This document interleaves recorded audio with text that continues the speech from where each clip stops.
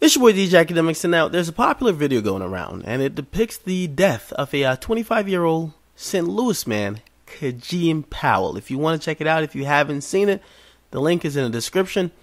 But a lot of people have asked me, hey, what do you think about this? What do you think about this whole video? It's another situation of the cops going crazy. Now, I've kind of fell back a little bit, at least talking about the Ferguson situation, because I've seen people are kind of irrational. Most people, and definitely black people, all these Negroes, no one wants to look at the situation for what it is. People are too emotionally invested into it. They already have other agendas at hand. They can't really rationalize or even reason. So when people, it's like an angry mob. If an angry mob marches to town to get somebody, even if it's not what they think, they don't even want to hear anything otherwise. And not to say it's a defense for anyone, but people don't want to hear anything that doesn't go with their line of thinking. Now, first and foremost, people are talking about they want justice in the Mike Brown situation. And I'm going to say clearly now, this situation that I'm going to talk about, the Kajieme Powell, has nothing to do with Mike Brown. Completely separate.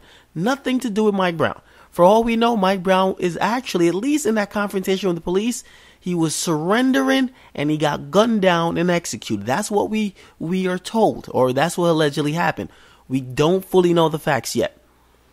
In this Kajieme Powell situation, it's obviously different circumstances. So they're two separate situations. Now, a lot of people, at least for this Kajieme Powell, because we have video of it, people are saying, yo, they gunned down another one of us. How could they do this? They're just killing all of us. And I'm going to tell you that I'm not that surprised that this happened. The thing is, when I see situations like this, I look at it and I say, yo, if I was someone that was a armed citizen that was licensed to carry and he did that, I would have probably shot him myself. So how the fuck can I get on the cops if they shot him? Now, the thing is preservation of life. I've been told all you guys this. That's the reason why I could never feel sorry for someone who's an idiot. If you get yourself killed, or if you kill yourself or something like that, you're telling me that you weren't enabled with the basic survival skills to even be on this earth. The survival of the fittest. It's Darwinism. Come on, we all know this. Now, this individual here, at least in the video, and I'm only going from what I see in the video, when I seen in at least official news reports, so CNN, whatever. It said, and I saw this individual, apparently he was probably enraged by the Mike Brown situation. Maybe this was his way of becoming a martyr, something like that. But he took 2 cans of soda or whatever from a convenience store, laid it on the sidewalk. He waited for the cops to come. Once the cops came, apparently he had his hand in his pocket for a little bit, but they were trying to at least subdue him or at least confront him. Now, if you're dealing with the police and you know they're armed, you are not. As I said, preservation of life. Don't ask me to feel sorry for you when you're wishing for your own death. He's approaching the police while they're trying to tell him to stop, turn around, take your hands out of your pocket. He's doing nothing. He's not yielding to directions. And if someone has a gun trained on you, you should probably do that. Come on now. At least do that shit. Now, it's reported that he had a knife in his hand or his pocket. And he was approaching the cops. And when he got a little bit close, or even remotely close, they gunned him down. Now, he got shot multiple times, several times actually. And people are outraged at a lot of things. Why did they have to shoot him? Well, if I'm a citizen and I'm just only going by reports, so if the reports are wrong, I'll apologize. But the reports seem like they are what they are. Reportedly, he had a knife. He was going at the cops, and they shot him down. If someone was doing that to me, I'll shoot him. So why wouldn't the cops shoot him? Now, he's shouting out to the cops, shoot me. If you're shouting out, shoot me, and you're running at the cops with perceivably a weapon, and you get shot, why the fuck would we be mad? Listen, man. You go do that dumb shit. You go at the cops with a weapon and then you get shot. Nigga, that's 1 + 1 is equal 2. Nigga, we're going to pour out some liquor for you. We're going to say, keep it moving. But now, people, and that's what I'm saying, that because of this Mike Brown situation, everyone's tying every police case right now, or police brutality possible case, to Mike Brown. They can't rationalize. Everyone's like, oh, well, they didn't have to shoot him that many times. They didn't have to kill him. They should have used a taser. Well, for people are saying they should use a taser, are we thinking about this logically? If someone's approaching an officer, if you don't know, a taser isn't 100% accurate. Number one, if you hit him, he might not immediately go down. He's not immediately disabled. His motor functions isn't immediately disabled that he can't do anything. If he's a couple feet within you and he's running at you with a knife, you could hit him with it and he could still stab you, and then he could then go down. So you're saying the cop should take a stab wound because this guy, life is just way more important than them getting stabbed. Really? Really? As I said, right now we're in a very anti-cop mode, and I'm not going to lie, I don't like the police either. I've admitted that. I am not a big fan of the police, but I know right is right and wrong is wrong. There has to be a middle ground to this whole thing. There has to be. You're going to tell me that right now the cops are just this evil thing and it's just fuck the cops? And I got to address that as well, because no, there's two things I think need to happen, and I think this Mike Brown situation is it's bigger than a racial issue. It's really about police brutality, which has been going on for a long time. There has to be some type of middle ground for us to coexist in this society with the police. Number one, the police has to have more respect and treat its citizens better. They can't assume most people are criminals, thus being overly aggressive, thus being quick to violence, or even being trigger happy. The guy, Darren Wilson, in the Michael Brown case, he's trigger happy. That's what it seems. He seems like he's a trigger happy guy. Now, in this situation, I'm not going to say these guys seem trigger happy. I would have probably shot him too. Maybe they shouldn't have shot him that many times, but they would have probably got shot too. So that's what it is. But for a lot of people who are saying, fuck the cops, and that's another thing I've always said. When you say fuck the cops, that's a very serious thing you're saying, right?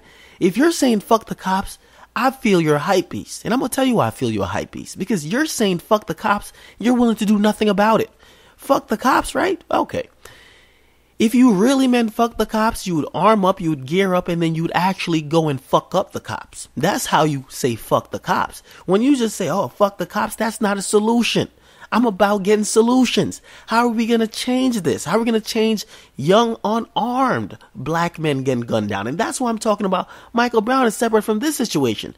We have one guy who was reportedly armed. Michael Brown was unarmed. Two different situations. Completely two different situations. So how could we prevent unarmed black men from getting gunned down? That's my focus. So saying fuck the cops without any plan of action is like, what? If you're going to say, okay, fuck the cops, I'm about to get my whole squad and we're about to go fuck the cops up. Okay, that's a plan. You're going to do what you are going to do. But just to say fuck the cops makes no sense. You don't hear the terrorists saying, you never hear terrorists say, fuck America. And then they just keep going about their daily business. No, they're fucking trying to blow up buildings. They're trying to blow up planes. They're killing Americans. We see it. When they say fuck American or fuck America, they really mean it. So when you say fuck the cops and you do nothing, or you're encouraging rioting, but you're not doing it, it's fucking ridiculous. But as I said, there has to be some type of middle ground here. The guy, it's unfortunate that he got killed. We got to separate emotion from a lot of this shit going on. We have to. If we don't separate emotion from what's going on, because this is another popular misconception.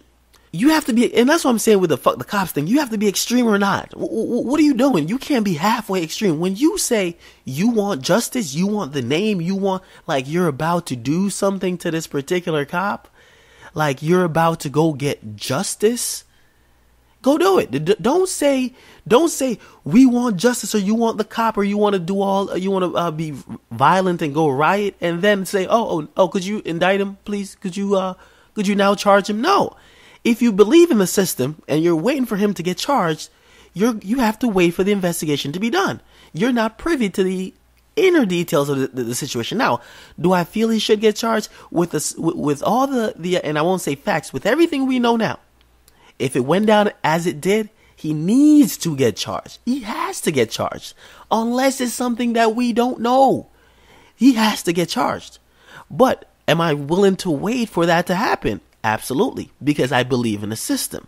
Now, there are a lot of people that don't believe in the system, a lot of people that think the system is broken, which, if you think it's broken, you shouldn't be asking for him to get indicted anyway, because you think he's going to get off.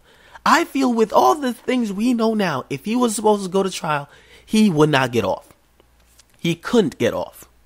Not with a jury of his peers, or at least the community members, deciding his fate. So I actually believe in the system, but there's a lot of people, if you don't believe in the system, you can't be talking about justice. Now, on the flip side, and that's what I'm saying, I always got to be fair, whether you like it or not, because even though I'm a little bit outraged by this, I could still see things fairly. Now, justice isn't what you think should happen. Justice is not retribution. It's definitely not revenge.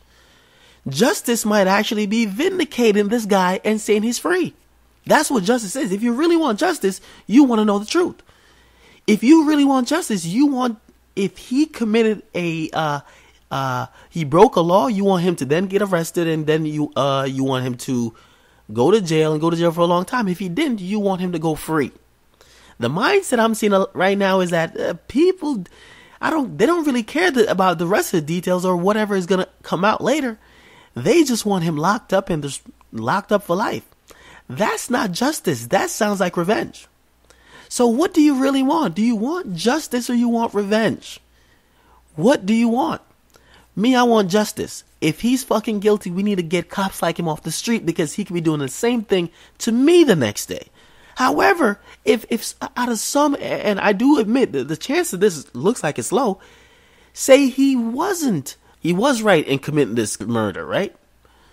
If he was right, okay, then he's vindicated. And I have to accept that because I believe in the system and I believe in justice. That's what it means.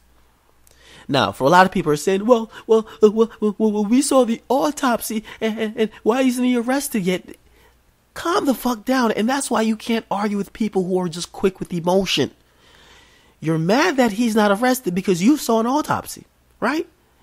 Well, that's not what makes him get arrested. And number two, he's not a regular citizen. He's a police officer. Had that been a regular citizen, he'd probably be arrested. But he's a police officer. When a police officer is in the field, he's licensed to carry that gun within the authority of his jurisdiction, and he's able to use it to apply deadly force based upon the laws that protect him. You can't just say, okay, you killed a guy, you're arrested. No, that's not how it works. Shit doesn't work like that. You don't give the cops a gun, a badge, and whatever else, and when they kill someone, you be like, okay, now we're going to arrest you. No, that's not how it works. They have to put the guy on administrative leave. Usually it is paid. They have to assume he's innocent until proven guilty. The fact that we want to be afforded those rights, we got to at least say, okay, we are on your ass to make sure you're going to get it right, but whatever. Do it. We want it to be a little bit more speedy. We need to be transparent. We don't want lies coming all over the place. Tell us when you're going to release information. Be speedy. We're going to be on your ass. But we're going to believe in a system, and we're going to believe that you're going to bring this guy to justice. And if justice is getting him in jail, he's going to be in jail. If he's going to be free, whatever.